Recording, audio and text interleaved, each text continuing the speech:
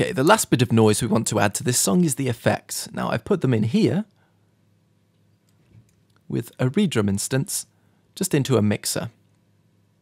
And I played with several insert effects, just the default RV7000 there on warm plate mode, which I've dialed in on a few of the sounds, as you can see here, and the delay, just to make them nice and big. Now these effects are great for making sounds really sit into the mix, particularly when there's so much reverb and delay going on with the other sounds as well. So the sounds themselves I've got from various sample packs. My favourite ones are the Razor Effects and Black Effects sample packs from Prime Loops. Really cheap, and I've used them on 90% of the tracks I've made. They're so versatile. The impacts and reverses are what I generally use them for,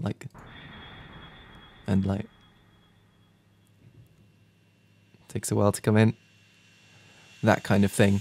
And I'll link to those below so you can get them. So yeah, the ones I'm actually using of these are the crash,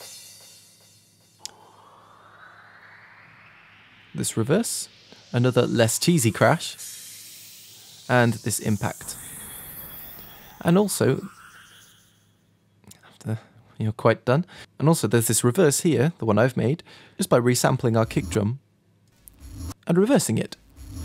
That's a great thing you can do from Reason 5 onwards, and I'll show you how to do that later. So in more detail, crashes in hardstyle are completely different to most genres. Generally in most music, a crash will hit on the same beat as a kick in order to really emphasize a transition or something like that. Now a kick makes a crash hit much harder. Hardstyle, on the other hand, cares not for your well-worn musical tendencies and instead frequently puts random crash samples out on their own. And it always tends to be this exactly the same drum machine-y cheesy crash as well. This one. I've no idea why. Maybe it's an in-joke between hardstyle producers like the Wilhelm scream of Dutch bass music, but I've done them here just before the drop to emphasize the vocal a bit.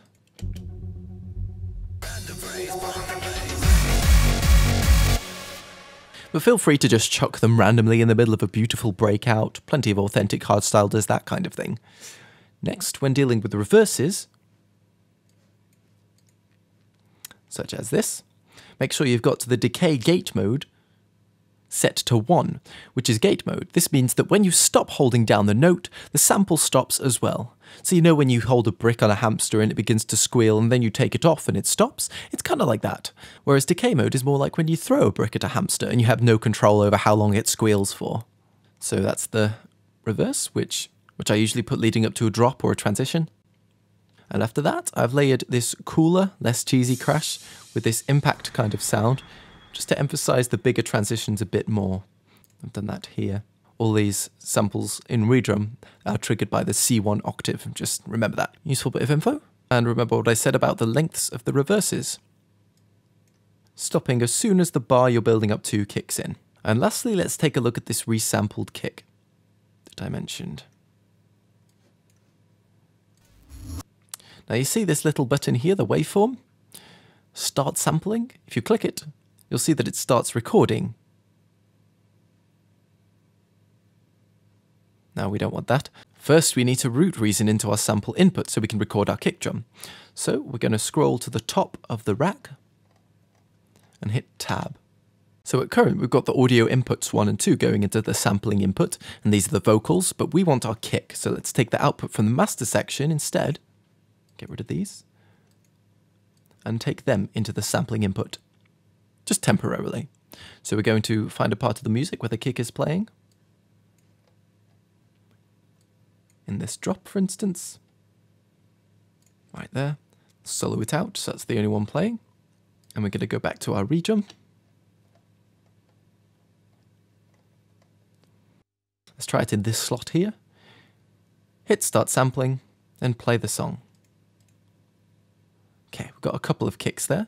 Now press edit. And this is what we're presented with, this edit sample dialog. Let's crop it, get rid of that first one, and get rid of the second one as well. We don't want that. Bring that E to the end and crop. Normalize to make it as loud as it can be without clipping. Then reverse. And crop, and take a listen. Voila! You just made a reverse version of your kick. So let's tighten it up a little bit. Bring that E right in. Crop it. Let's name it Rev Kick. And don't forget to move the leads back to their original places up the top so you can actually hear the song again. So this one goes here, And let's move the audio inputs back into the sampling inputs. Now we can scroll down and take a listen. Sweet. Now this kick is then just drawn in on gate mode as necessary. You can pitch it a bit as well, if you want to have it a bit longer or shorter, and you won't really notice it's been pitched so long as you don't do a ridiculous amount. And there we have it. Some vocals more devoid of meaning than Jersey Shore, and some effects that polish off the track more than a fat person locked in a room with a marzipan scale extric set. Tune in tomorrow for day 6, where I'll explain the arrangement of a conventional hardstyle track, some of those cool fills hardstyle always has that I've added in, and a few new melodies I've added. Don't forget to like this video, then click here for that.